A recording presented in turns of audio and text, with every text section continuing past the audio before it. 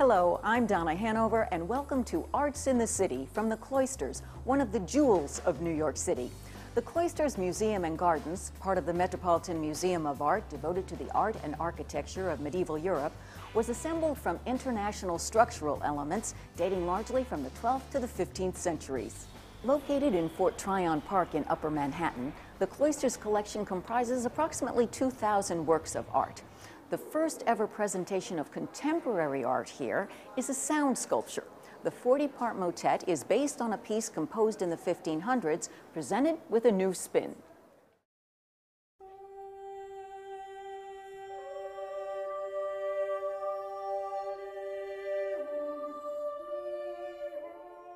The 40-part motet is a sound installation by Canadian artist Janet Cardiff. It's a reworking of the celebrated 16th century motet, sacred motet Speminalium, written by the renowned composer, Tudor composer, Thomas Tallis. The title in English is "In No Other Is My Hope."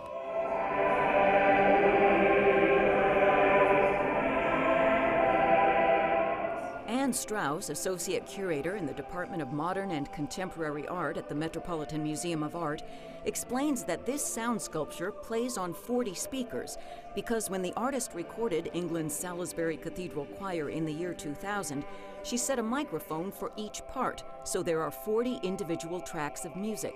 The idea is that each listener experiences the piece differently depending on where you stand or move among the speakers. So you get the speakers, they go bass, baritone, alto, tenor, child soprano. You can stand next to speakers and hear individual singers performing.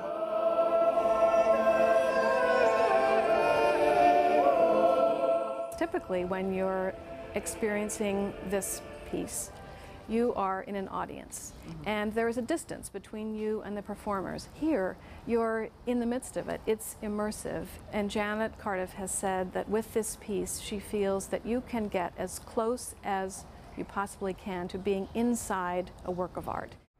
The Cloisters itself is an annex of the Metropolitan Museum of Art. C. Griffith Mann, the curator in charge of medieval art and the cloisters at the Met, says a cloister in a monastery was a gathering place for monks or nuns, usually an open garden surrounded by colonnades and walkways.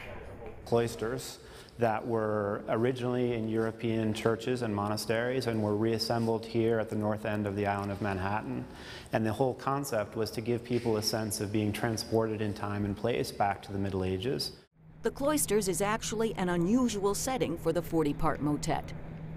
Janet envisioned the piece originally in a neutral setting, in a white cube space, shall we say. The Museum of Modern Art owns an edition of this piece. They display it in a white cube setting.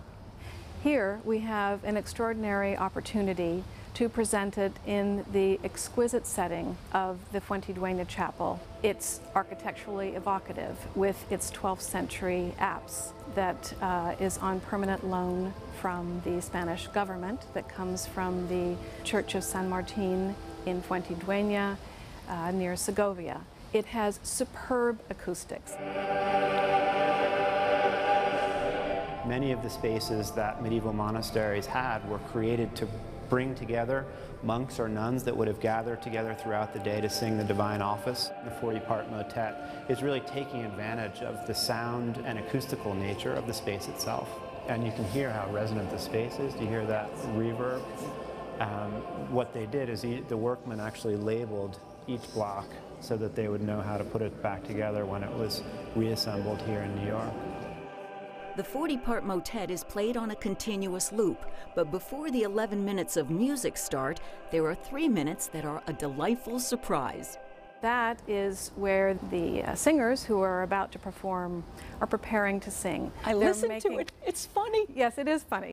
They're clearing their throats, some are humming some bars, some talk about making mistakes every time they sing that part of it. One says, "Let's rock," right before they get going, and you hear the conductor saying, "We're going to run through this, and unless there's a calamity, they'll just keep going." Then out comes this glorious music.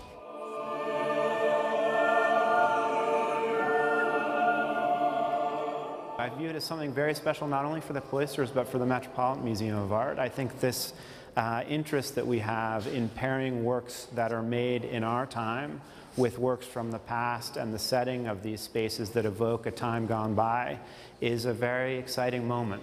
It's also the first time that sound art is being given an exhibition at the Met. This is a sound installation. It's a sound sculpture. So you hear all of the singers who performed this piece one by one. And then there are these great crescendos of music where they all come together in waves of sound. It's poignant, it's powerful. It's a piece that has extraordinary emotional resonance.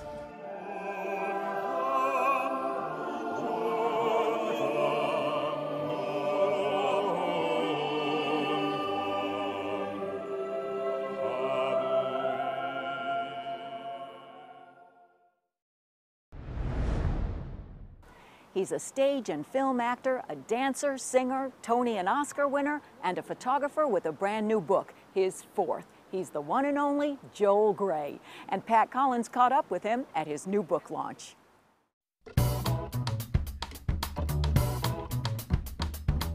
This is my fourth book and my fourth show, and all of them deal with New York and how it changes and what's left over. Some of that which is left over are billboards. For years, Joel has been fascinated by them. What inspires you in addition to billboards? The things I can't put my finger on. Things that are somewhere in the middle of knowing and not knowing, mystery. There have been many surprises in Joel's life, like the night he won a Best Actor Oscar for Cabaret. I was sure I wasn't going to win because my competition was Al Pacino. Oh, and him. We were certain that he was going to win because it was a breakthrough, brilliant performance in The Godfather. You won, he didn't. Or So let's say it was my turn. How does Joel decide what Broadway shows are right for him? What goes into making that decision? I'm going back to Anything Goes, which was quite recent. What goes in, because these are exhausting, high energy. We can talk about Chicago, which is high energy, The Wizard in Wicked, and we can talk about Anything Goes. And I didn't want to do any of those. I thought I was wrong for those parts. Joel is not drawn to performing now. However, he is excited about introducing us to an art form most of us have overlooked. Look at this. This goes down all the way to the wood, which rarely happens. This is the miracle. It's the happening on the street. So it's not as if it's you about my drove eyes. Back and forth 10 times and finally Never. know it's instant. Well, we want to talk about how you take. You have the iPhone 5. Yes, I have all the big cameras too, but I find that I have the iPhone 5 with me all the time.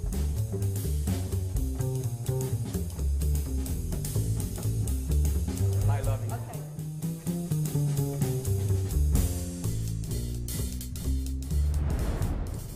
The Billboard Papers is available online and here at the Stephen Kasher Gallery.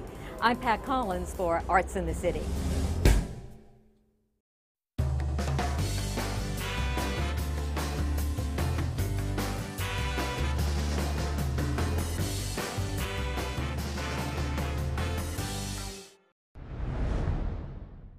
A drummer by profession, Daniel Glass has taken on a new project that looks at American history through changes in rhythm, music, and the development of the drum set.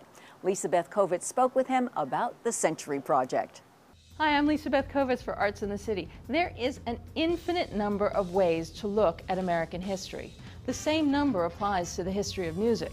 Drummer Daniel Glass has created a DVD called The Century Project that traces the story of the drum set from the Civil War to the British invasion. The reason I chose this 100-year period is that 1865, the end of the Civil War, saw African Americans being able to participate in society more as free people, and they play into the evolution of American music, obviously very strongly to this day. At the same time, drummers were beginning to take the instruments of a marching drum section, meaning a bass drum, a snare drum, and a cymbal, and combine them so they could be played by one person. So the drum set, the story of the drum set really begins around the same time period. If you flash forward 100 years, by the time we get to 1965 and the British invasion, the blueprint of the drum set that we still use today was really solidified. In the intervening 100 years, this incredible story happens where the drum set, you know, how it evolves, where it comes from, where the pieces come from, almost really is a great metaphor for telling the story of America. You have immigrants who bring their ethnic instruments with them. You have a combination of European American, you know, music forms and instruments, but with an African American feel. And then there's the backdrop of all these incredible events like the Depression and World War II. Did rhythm evolve with American history? The evolution of rhythm is the evolution of dance. And one of the things I really try to get drummers to realize is that their job, regardless of whatever style of music they play, is to make people dance. You know, whether it's free jazz and their head is bobbing and there isn't an exact pulse, or, you know, whether it's swing dance music or dance club music or whatever it may be. And our society changed so much, hinged on those dances. With each successive generation, they want to have their own music that they can identify with, that they can dance to. That's what's driving these evolutionary changes. And, you know, and it's always the music is something that their parents don't want them to dance to or don't want them to listen to. It makes the parents unnerved, so the kids go, well, this is my music then, for sure. Everyone sees an event from their own personal perspective. So in the case of the Beatles' arrival in America, we all saw it from a musical perspective, from a sociological perspective, from a hair perspective. But drummers saw Ringo from a really particular perspective. Right. Well, Ringo used a grip called the match grip, where you essentially hold both sticks the same way, as opposed to the traditional grip, which goes back to the days of marching. And prior to this time, most drummers used the traditional grip. That was sort of the default grip. But when you get to the Beatles, because he used this somewhat unusual grip, a generation of drummers saw that, and almost overnight, the standard de facto grip that a drummer used flip-flopped from the traditional to the match grips. The Ludwig Drum Company, which was Ringo's company, became the #1 company, and they had to make drum sets 24 hours a day to keep up with the demand. So that's really my last event of 1865 to 1965 in the completion of the drum set and how we play it. Music history and American history, they go hand in hand forever.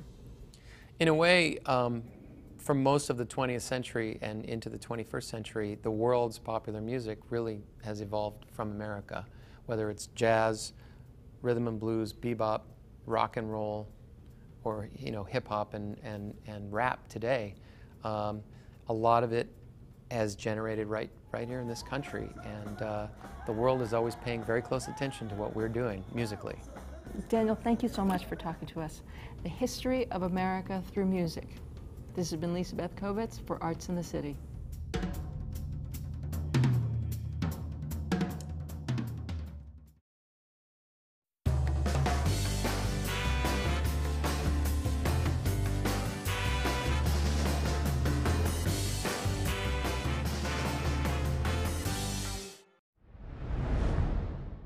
Outside of its native New Orleans, no community has nurtured jazz more than Harlem.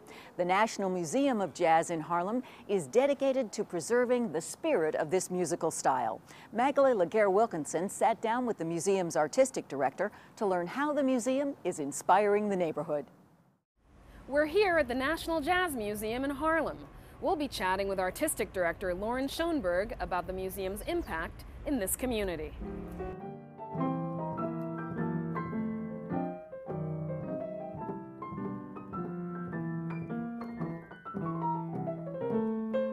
The National Jazz Museum in Harlem opened a little over 12 years ago on East 126th Street.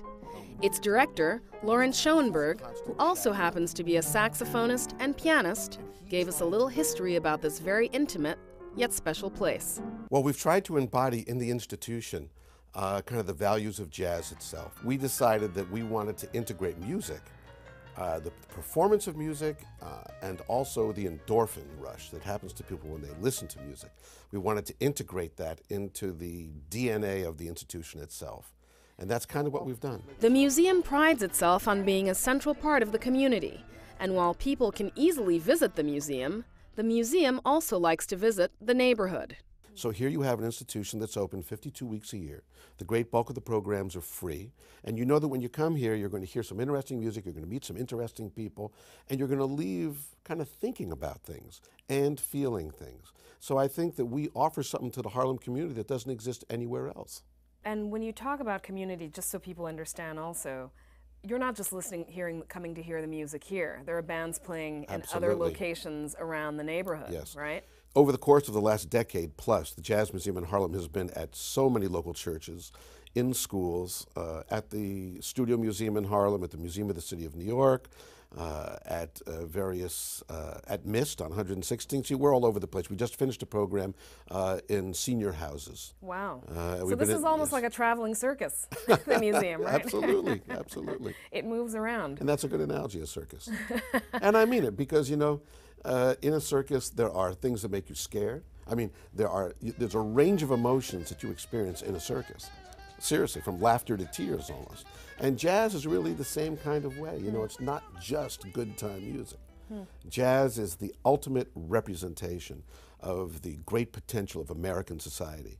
And this community right here is the perfect proving ground. Like many museums, the walls are plastered with photos. In this case, jazz legends, both old and new. Something Lauren Schoenberg is quite proud of.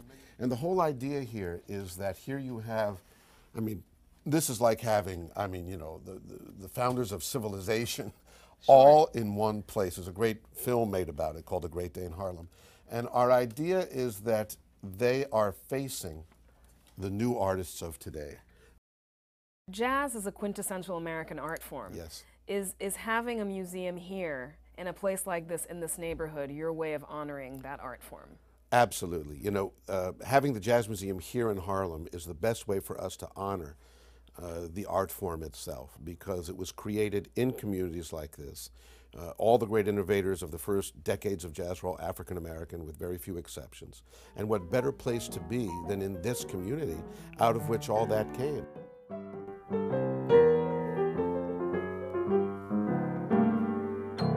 Arts in the city. It's arts in the city.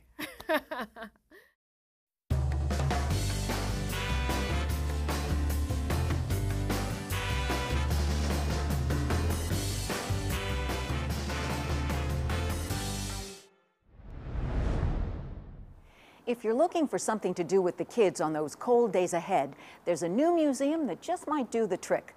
The Museum of Mathematics, nicknamed MoMath, is the only museum of its kind in the United States. And don't worry, the kids won't even know they're learning.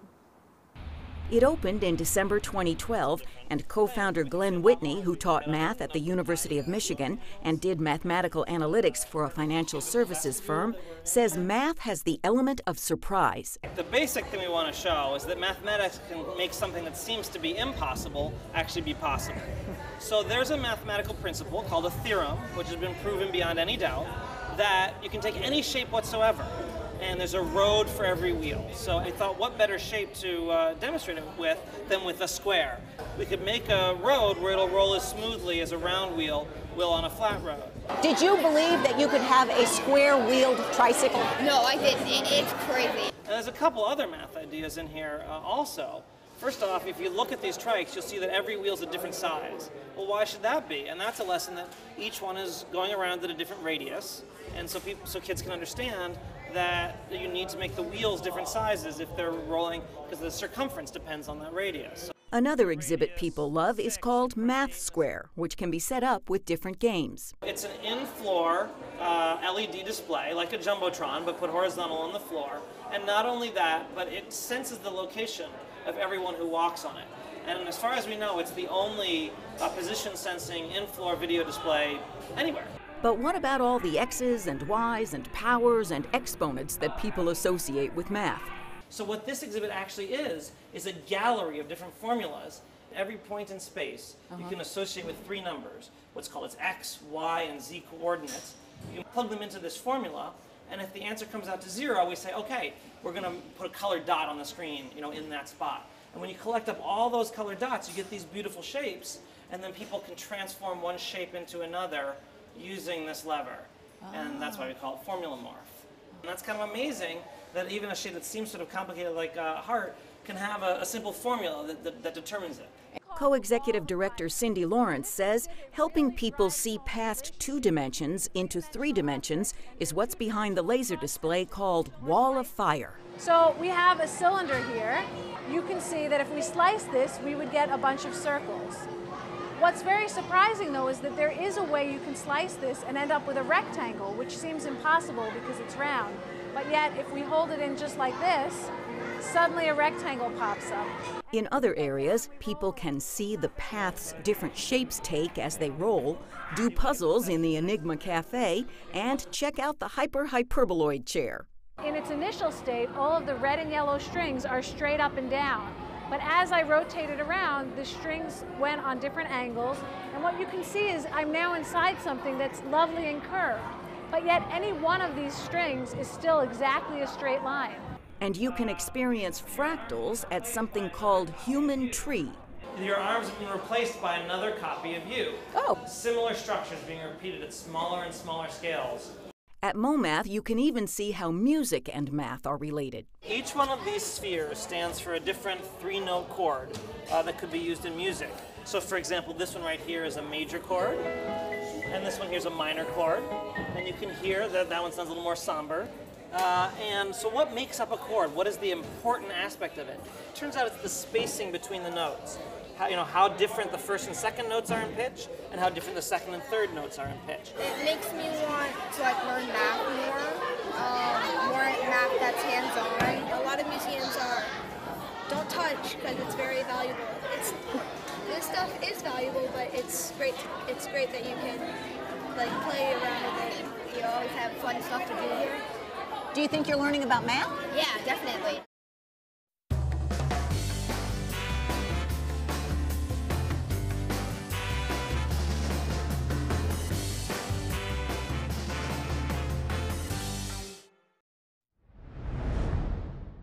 Halloween is almost here, and New Yorkers welcome ghosts and ghouls with open arms and in imaginative ways. Tinabeth Pina gives us a tour of spooky delights, starting with Edgar Allan Poe at the Morgan Library. Once upon a midnight dreary, while I pondered, weak and weary. Step into the world of the Raven and Edgar Allan Poe, here at the Morgan Library.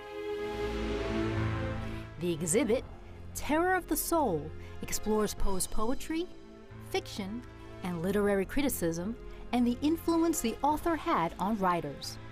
See firsthand how Edgar Allan Poe has entranced readers for more than 150 years through viewing the manuscripts and letters written in his own hands, and the artwork he inspired. What better place to get into the spirit of the holiday than at the annual Halloween extravaganza and procession of the ghouls at the Cathedral of St. John the Divine. On the Friday before Halloween, All Hallows Eve, brave souls can see the classic German expressionist horror film, The Cabinet of Dr. Caligari, with live organ music. Then, experience the spectacle of ghostly mischief and ghoulish tricks as a cathedral is taken over by creatures of the night.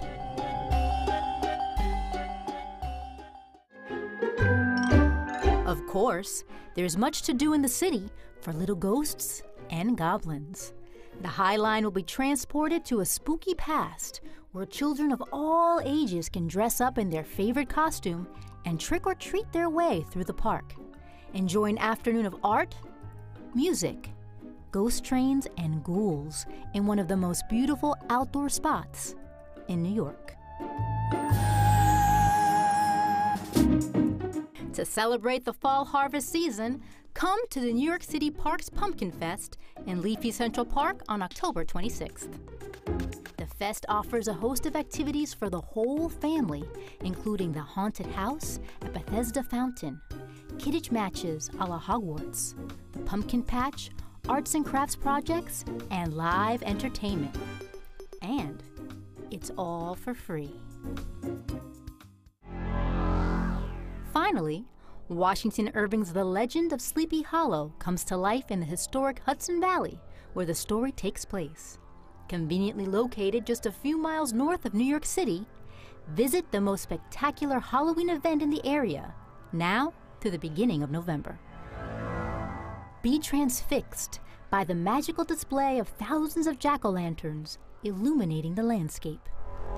Hear the dramatic retelling of the Sleepy Hollow tale by a master storyteller in the old Dutch church featured in the story. And don't miss the Horseman's Hollow Haunted Trail for a truly scary, interactive experience. Visiting Washington Irving's home is also part of the fun. So there is something for every age and every scare level. For more information on these events, log on to our website at CUNY.tv. For Arts in the City, I'm Tinabeth Pina.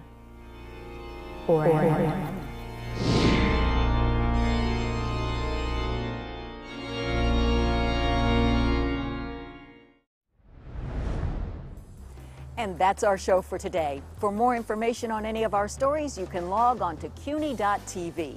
I'm Donna Hanover for Arts in the City.